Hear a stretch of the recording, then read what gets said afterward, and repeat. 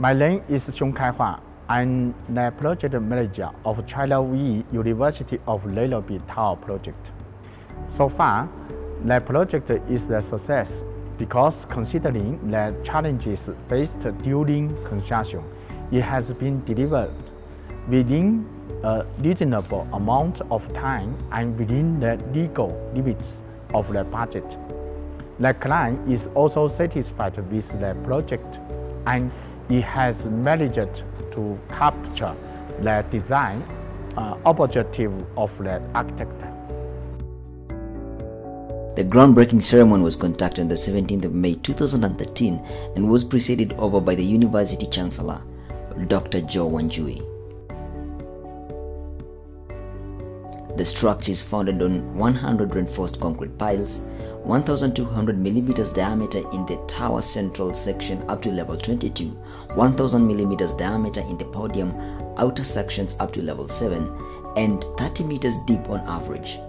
Piling of the foundation commenced on 17th June 2013 and was completed on the 21st of November 2013. Due to the presence of tall structures immediately adjacent to the structure, it was necessary to provide shoring for the foundation to prevent the sites of the excavation from collapsing. Work on shoring and bulk excavation was commenced on 21st November 2013 and was completed on the 5th of March 2014. Above the piles sits a reinforced concrete craft foundation cup, 2 meters thick in the tower and 1.2 meters thick in the podium. Construction of the rough foundation commenced on the 22nd of January 2014 and was completed on the 18th of March 2014.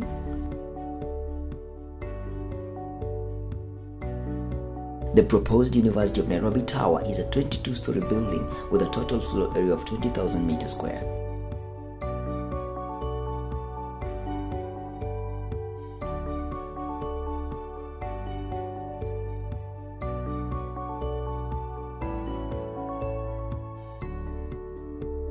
The project adopts an open-door policy and authorized guests are always welcome to the site to examine the progress of work, as well as appreciate the main contractor's China revolutionary working method.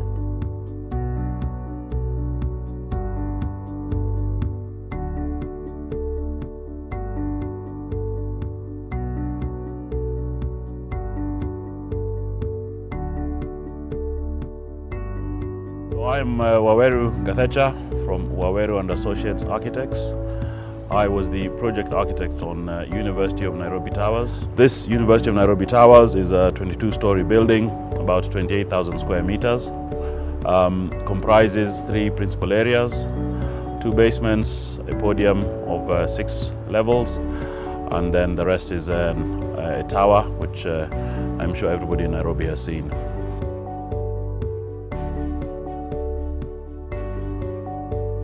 Key functions of this building are of course educational purpose. We hold over 3,500 student population, or the building will hold 3,500 students plus. The entire university top administration will be housed in this building. The Senate will meet in this building. The University Council will meet in this building. Key features of the building: importantly, it explores the cutting edge of technology in terms of ecological design. The entire building is passively ventilated. We do not have any mechanical or air conditioning apart from the server room and a few other small spaces. All spaces receive cool air and dissipate hot air using passive ventilation control systems. That's a key function of this building. You see it in the solar towers, in the solar chimneys, you see it in the lecture theaters, in the auditorium, pretty much everywhere in this building. Atop the building is a dominant feature on the skyline of Nairobi, a helipad. One may ask, why does a university choose to place a helipad on its building? Well, my straight answer to that is, this is an ambitious university. They are world leaders. They will set the trends. The helipad is a feature of many modern buildings. If you've been in Nairobi's traffic, if you've been in any busy area, any high-level CEO at the level that visit the university will be able to catch a quick flight from wherever else in Nairobi, land here, do their business, and quickly get away. All the wastewater in this building is treated in a wastewater treatment plant, which we have in the basement. We treat both grey and black water, and it is recycled via a dual plumbing system that we have in the building. So in terms of reuse, we are doing very well. We have organic and inorganic waste separated in our refuse chutes. We have wastewater stored in a wastewater treatment. From the wastewater treatment plant, it goes to a treated water tank. We are collecting rainwater of 100,000 litres. We are pretty much doing everything that an ecological building should do. We have solar water heating, and generally it is a building that is designed for extreme human comfort. My name is Jarrett Odualo. I'm currently the resident architect at the University of Nairobi. I'm also the acting manager, construction and maintenance.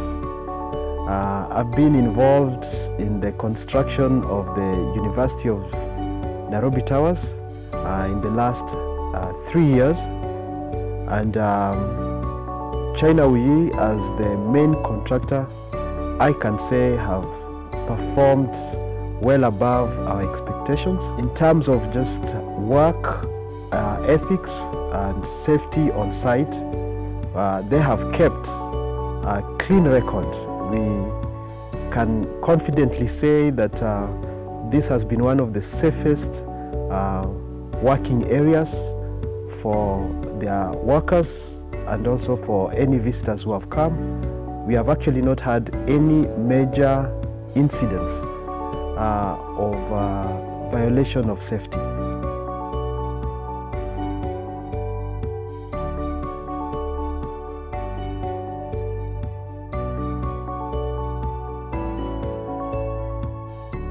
We have been proud to do this project alongside the university and the project main contractor, China Wuyi. I think it is clear to everybody that this has been an extremely ambitious project, well completed, within budget and well within time.